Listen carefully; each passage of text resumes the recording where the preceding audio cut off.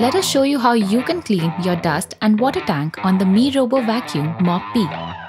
Open the cover of the vacuum mop.